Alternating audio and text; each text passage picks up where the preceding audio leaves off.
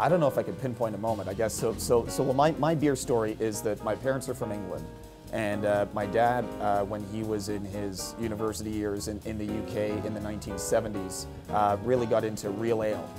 There was, obviously, that was around the time that CAMRA, the campaign for real ale, was getting started in the UK, and there was kind of this backlash against mass-produced industrial lagers that were coming over from the continent in Europe and kind of supplanting some of the more traditional British beer styles. So my dad's always been really interested in good beer, and he got me interested in good beer, obviously, when I started to drink beer as well.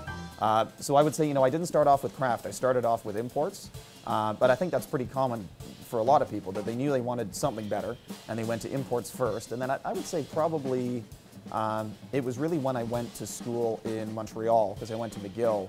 That was when I really started becoming aware of there being kind of a craft movement or a craft scene, because there's lots of breweries and brew pubs in Montreal. I spent my fair share of time at a few of them in my years at McGill, but that was when I really became conscious of the fact that you didn't have to look overseas for good beer, that there was actually good beer right here. So yeah, I guess the formative years for me were when I went to university. And then it ended up that I actually lived across the street from a brew pub.